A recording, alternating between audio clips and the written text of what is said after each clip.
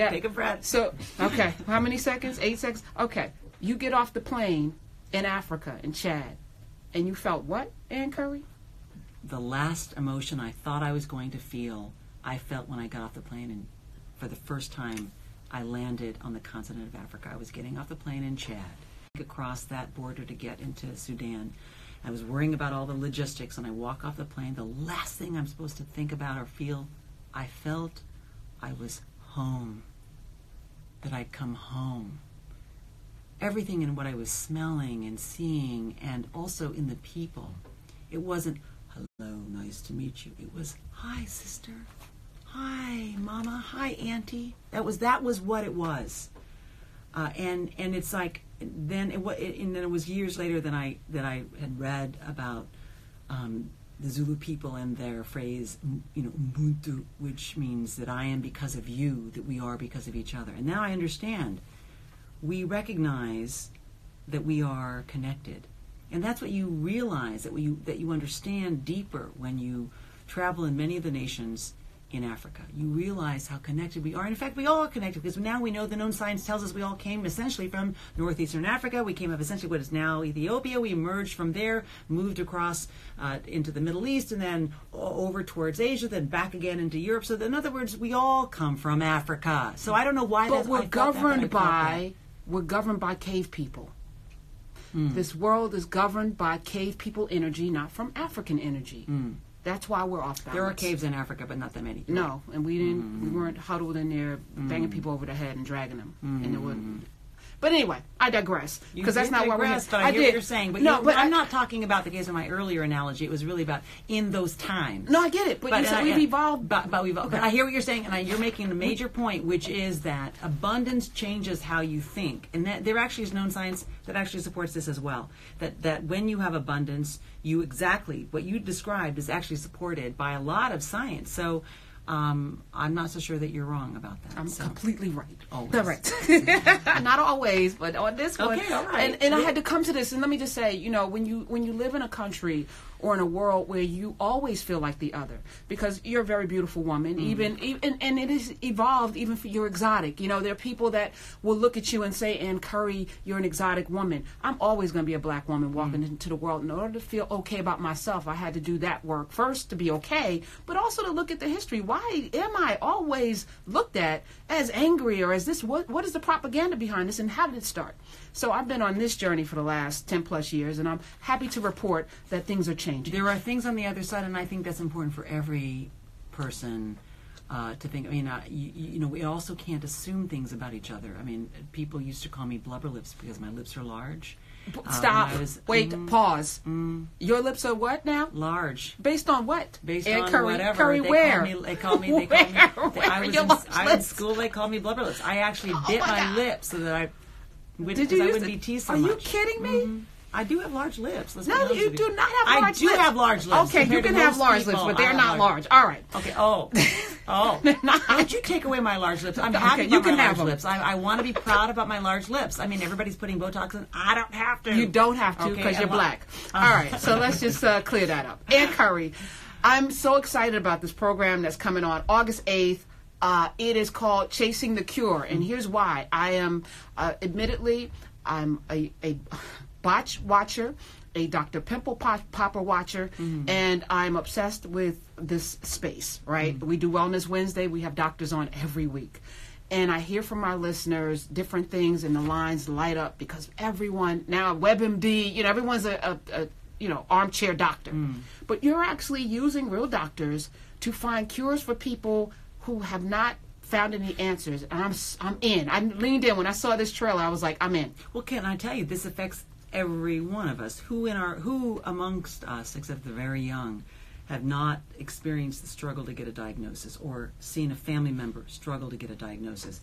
And then there are people we may have heard of who are undiagnosed. And on top of that, we're focusing on the underserved, people who have not ever gone to a doctor, who don't have insurance. Yeah, we're seeking those people who are struggling to feel well, and oftentimes, we're not seeking them, they're coming to us.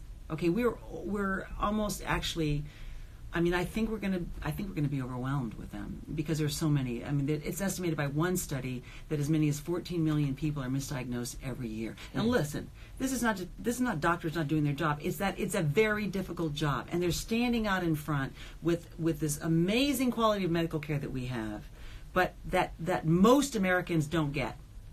We have an amazing quality of medical care that most Americans do not have access to. So we've got a system that's in the way, and the only people who stand between any of us and illness, suffering, and even death are doctors. They're the ones who stand up, and they're the ones who fight, and they're the ones who know how to fight.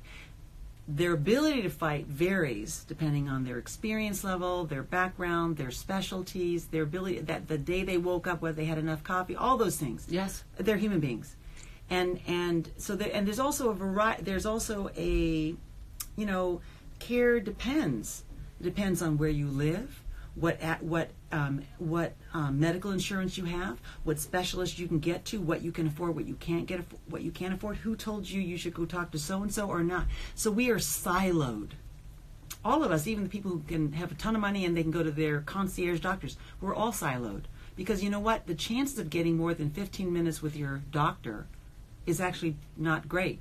More often it's 5 minutes. Yeah. So then how do you learn what you ought to do, which may be different than what you ought to do, what I ought to do, to make sure we live the longest life? My mother died of it's very serious. She died of a gastrointestinal cancer. And her mother died of a disease that was in the same zone that probably, because she wasn't diagnosed, it probably was a gastrointestinal cancer. And there's lore in the family that this may be in my family.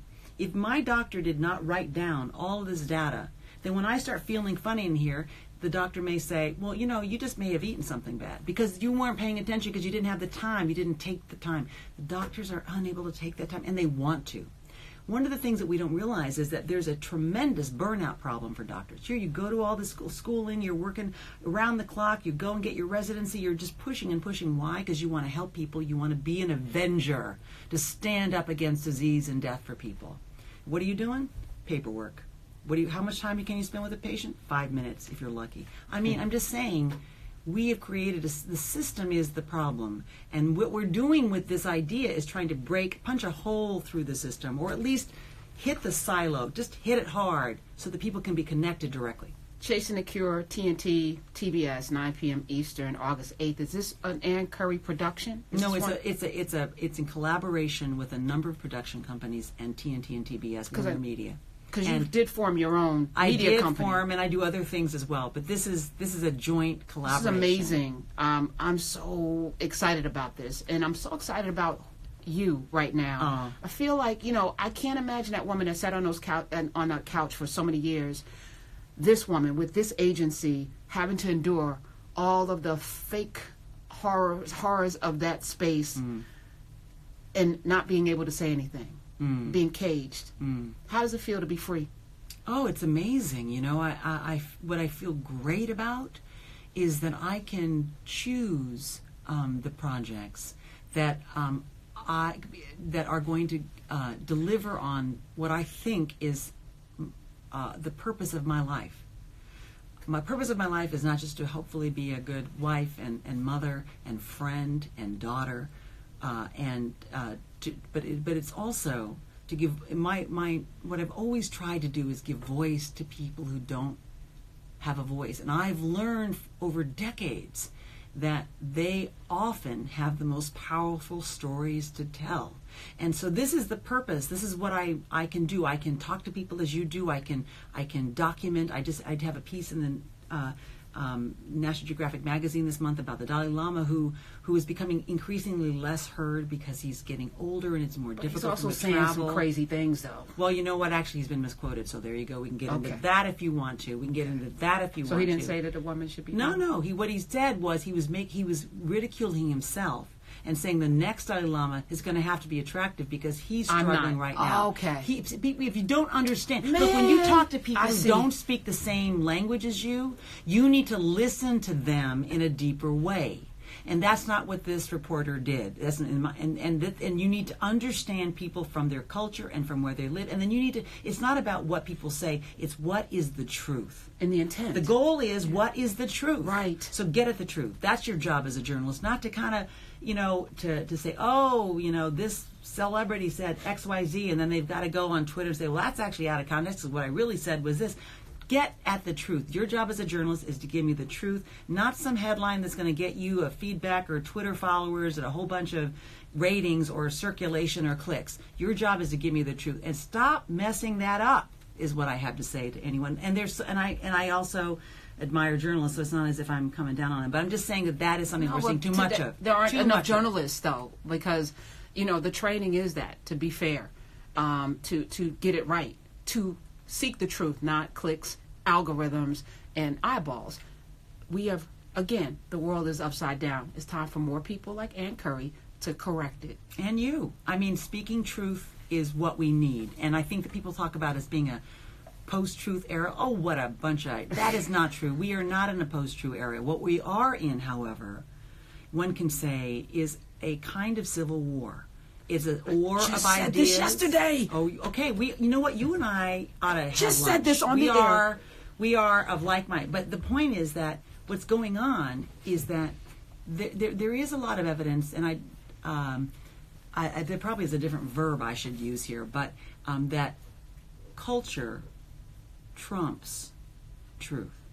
Okay? Do you understand what I'm saying? I absolutely. That when you are part of a group and you feel defensive about your group, you will defend your group, and you won't believe something that's being said about them. So say you're with a bunch of your friends, and somebody says, you know what, that person in your group, did that. Well, and that's illegal. The first thing you're going to do is defend her or him. You're going to say, no, she did not. And what are you saying? Who do you think you are saying this to my friend? That's what happens, and that's where we are in an extreme level. And so people are not hearing each other because they're only hearing and they're protecting their culture. And this is the problem. And so are we no, we cannot survive without truth. Truth is the thing that allowed our human species, which was once one of 6 kinds of humans, the only species to survive are Homo sapiens. Why? Because we believe in things together and we support each other, and because of truth. Because truth helps us know we go this way because the bad guys are that way, or the mastodon is that way and he's running toward us. Truth is what saves us. Truth is what we need to survive, and truth is the only way we can have a democracy. And truth is not something of the past. It is something that is going to lift us up into the future. And so there is no post-truth era, but we have to recognize where we are and why we're here. Will you come back? I will come back and talk to you anytime. You are amazing. I love talking to you. No, you love talking. And, I love talking and I love talking to you. Okay, you got my number. I could listen all day to Ann Curry. Chasing the Cure. It is going to be amazing, powerful. I already see it. I'm in. You don't even have to worry about it. You got my eyeballs. 9 p.m. Eastern, TNT, simulcast on TBS for people who are suffering from undiagnosed illnesses, who aren't ever treated. This is an important show, and I'm so glad that you're anchoring it because it gives us so much credibility. Ann Curry, Chasing the Cure. Thanks for being on the camera at the show. Thank you so much. What a pleasure. Yes. We'll be right back. That was fire. Yeah, no, you are. That was fire. The hottest show in the